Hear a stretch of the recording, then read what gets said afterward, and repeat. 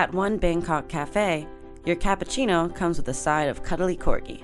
Corgi in the Garden houses 12 dogs that, you guessed it, roam free in the cafe garden. The Pups, with names like Pork Chop, Salmon, Bean, and Baby Corn, keep the adoring cafe customers company in return for pets and treats. But don't worry, their owner is careful about keeping them from getting too chunky. They also get daily nap times to get some R&R. Customers can pay an extra $11 for a 1-hour meet and greet with the cafe's fluffiest regulars. Maybe one day Queen Elizabeth, arguably the world's biggest Corgi lover, will make a cafe appearance.